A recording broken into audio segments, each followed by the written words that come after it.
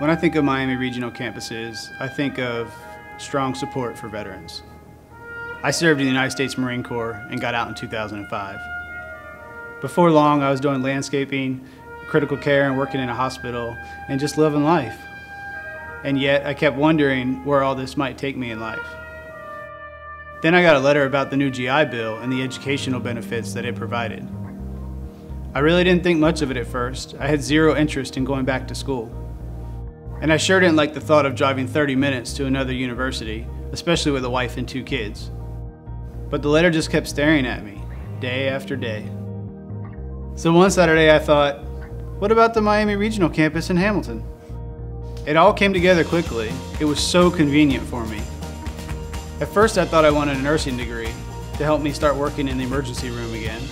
But then I took an IT class and I got really intrigued with computers. And then I found out Miami Regionals was offering a brand new health IT degree, and it was perfect for me. On the road to earning my degree, I learned a lot about myself. And I learned to recognize some of the special issues that veterans face as college students. In the military, you're surrounded by people that you trust your life with. Higher education is different. To a veteran, it might feel foreign. In the military, every hour of every day is planned out in detail for you. But at college, it's not like that. There's so much more freedom. And while the military style of teaching is completely hands-on, university teaching can be rather conceptual. Those may not sound like enormous hurdles, but to a veteran, that can be a major culture shock when coming to college. When a service member signs up for the military, they're willing to sign a blank check, up to and including their own personal life. I've lost friends in Iraq and Afghanistan, and I wanted to do something to honor their memory. So I started devoting myself to helping my brothers and sisters of the armed forces successfully integrate into college life, and I've encouraged the administration at Miami Regionals to do the same. And I have to say, they've been incredible with their response. They've really gone the extra mile.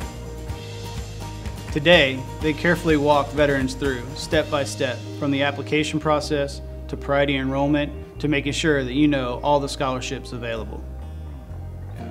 Miami Hamilton has also developed a service that allows the veteran to call or email with any issue they might have.